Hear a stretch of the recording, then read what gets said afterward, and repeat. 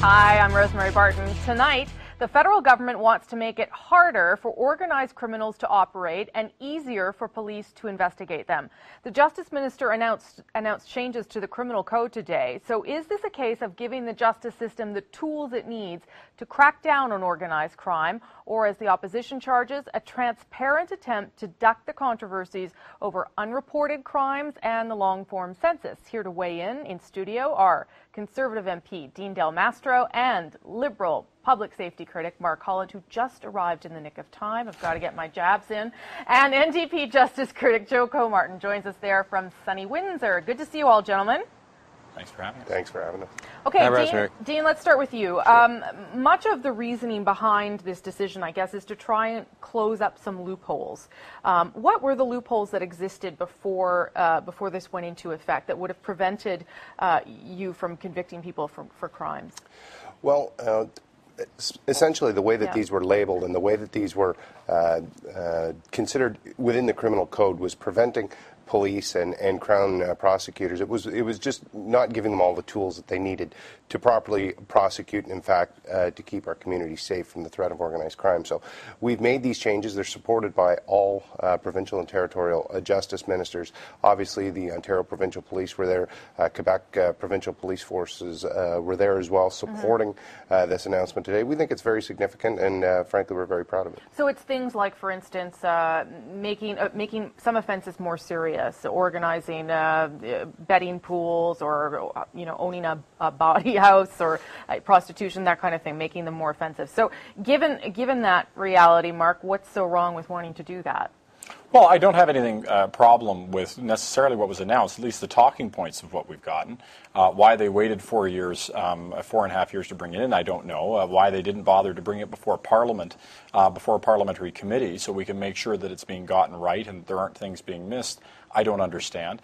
The issue with pardons, we heard 4.5 years ago, then Minister Day say, oh, we fixed the pardon issue, and they did a similar type of announcement where they avoided Parliament, they avoided committee, only to find out, no, they hadn't changed anything, that there was still all kinds of problems. So that's the first point. The second one is that this is about them being in all kinds of trouble. They've sat on this announcement for 2 weeks. They've got a mess with the census. They've got a mess with unreported crime. And it is nonsense. Dean's right about that. It is complete nonsense. And what they're trying to do... There's no such thing as unreported crime in Canada? Let me finish. I was very patient listening to you speak.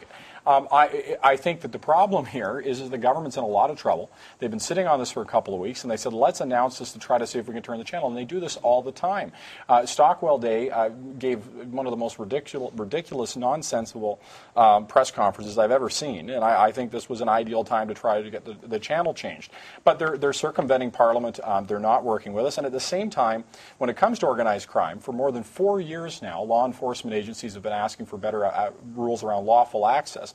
We've been demanding to get that legislation implemented. We've been saying we've got to modernize the rules that allow police to go after criminals online, that follow them through where they track their activities and where they organize themselves in cyberspace. And this government has either sat on the bill or prorogued to kill the bill, or it's sat forever. So, let me ask you a little bit of you. I guess you want to respond to Mark Holland, but also talk maybe about this unreported crime issue that Stockwell Day brought up yesterday. I don't know if he was told to bring it up or if he just brought it up inadvertently, but you think there's some basis there for the government to move forward with more issues? Or there's absolutely unreported crime that goes on in Canada. I can't even believe that he could sit in his chair and in any way indicate that it's not a problem in Canada. It is most certainly a problem in Canada. In fact, Statistics Canada came out and reported in 2004 that 1/3 of crime victims don't report it. That's what Canadians are saying, and that's what Minister Day was getting at. And why are some of these people not reporting it? It's because of people like Mr. Holland that are soft on criminals, that believe,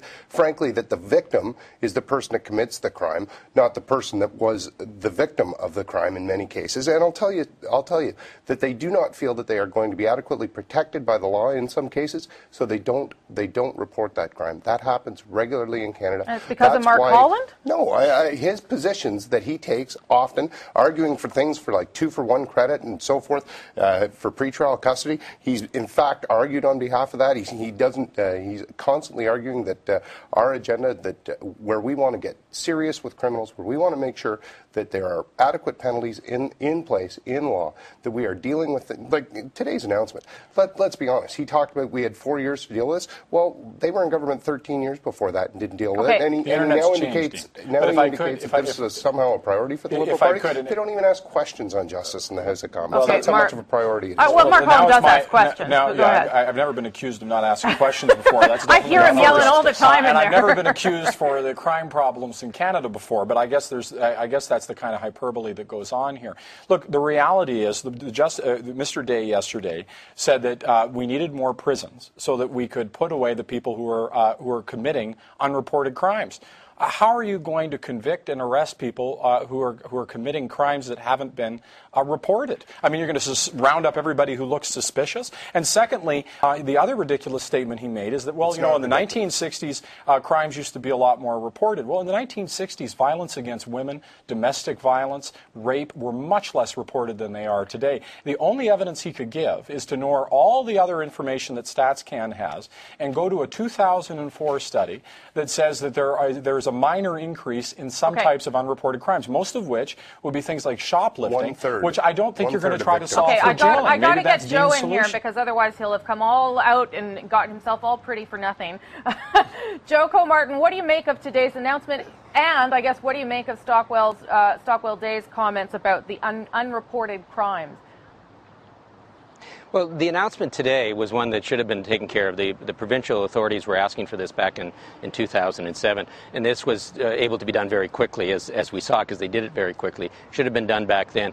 The one reservation I have about it is that it could be used they could overextend the use of it. This thing is to be used only when it involves real organized crime gangs and associations, and it could be used much more extensively. So the government has a responsibility to monitor this.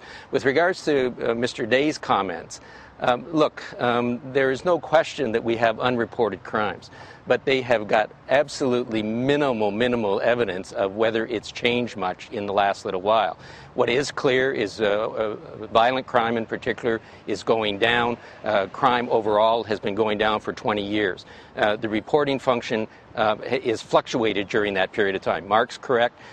Sexual assaults, crimes against children, those types of crimes were way underreported, are being reported more so now. There's still an underreporting function here, but the valid statistics we've got, which refute all of that, the valid statistics we've got is that violent crime and crime overall is decreasing in Canada and has been for 20 years. But I guess the Conservatives would say to that, it's because of you. Is that what you would say, Dino Mastro, or what would you say? I would argue that crime rates in Canada are still too high. I think a lot of Canadians justifiably have concerns around some of the rates of violent crime that they see, things that they see in their community. I know people in my community are concerned when they see, frankly, we had a couple of murders committed in Peterborough last year. Those things are not common in Peterborough. When we have these things happening, this is clearly an escalation of violent crime that we need to deal with. We just need to make sure that there are measures in the law and protections in place. Our murder rate has gone down consistently. Feel like victims in their own homes. Right across the country. Now, what Mr. Holland doesn't understand when he talks about Mr. Day's comments on unreported crime, people that often are not reporting crime for a couple of reasons. One of which is that they are, frankly, afraid that if they report it, that the system may not be able to protect them. Dean is trying to be Mark Holland here. He's said what I think of about 7 different subjects. So let me tell you what I do. On it so Dean, often, Mark. Well, I appreciate that you're trying to listen, but you're not hearing me, Dean. What I'm saying very clearly is that when we've seen a 70% cut to spending in crime prevention, when we've seen a 41% cut to the Victims of Crime Initiative, when I go across this country and I listen to groups, and I was in Dean's Riding only a couple of weeks ago, hearing from groups that are talking about the fact that they're losing the capacity at a community level to stop crimes before they happen. And they're watching like a giant vacuum, money being sucked into the prison system to chase after a model that failed miserably in the United States, that means permanently increased prison populations, that means that you're going to wind wind up with a less safe society, where in places like California they have a recidivism rate of 71%. It's not a model we want to follow. I want to say we need early intervention. We need to deal with mental health issues. We need to deal with addiction issues. And of course, when somebody commits a serious crime, that we incarcerate them for long and serious time. But that we don't just use that as a solution for everybody. Okay. And that's what this government is doing. Okay, Joe.